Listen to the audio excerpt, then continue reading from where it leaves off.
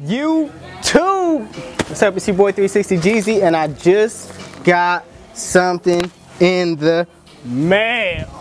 But we're gonna get into this unboxing real quick. Just show you guys. Call me 290 curls, y'all. You know, when you're friends with a waiver, try to get you can get the Brittany, but the Brittany not adding up. You get the Diane. Diane, man. The Diane, they own it, man. Stupid. He is not a real waiver at all. We all know he is not a real waiver. 360 Jeezy. YouTube, what's up? It's your boy 360 Jeezy, and yes, as y'all know, I got these brushes in the mail. Well, not this one. Got a little lint in it. Hold on, let me get that out. This brush right here I've been had. It's my Diane 8119 Mahogany. Y'all know, y'all see, if y'all watch my previous videos, y'all would know. But these are the brushes that I got in the mail. Alright, you got your new school Diane OG though. Alright, let me say that again. New school Diane, but it's an OG though. Alright, the bristles on it are wide. And these are the regular Lado brushes, Lado Pro brushes. Both of these are the same. Let me put this one down. We're gonna get into the differences on these brushes, alright? So yeah, these are both mediums.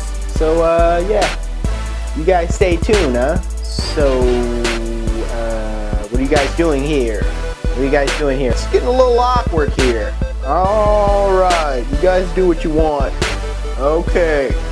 Alright, YouTube, when you're feeling these brushes, Diane on this side, Lado on this side, when you're feeling these brushes, they feel about the same.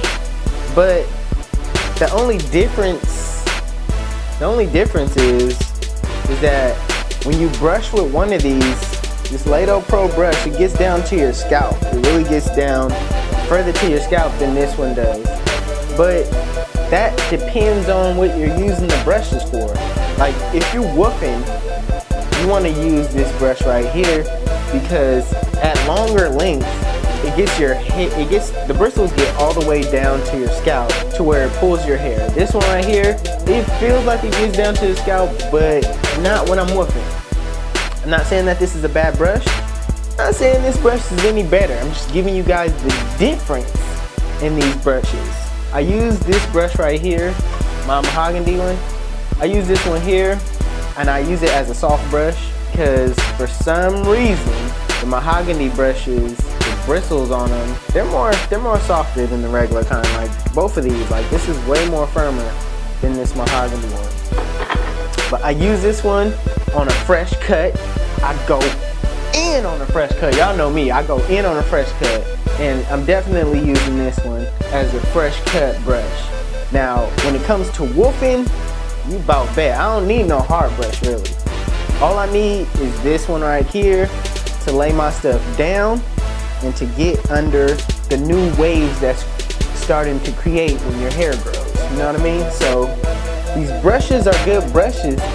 You know, y'all definitely know where you could get them at.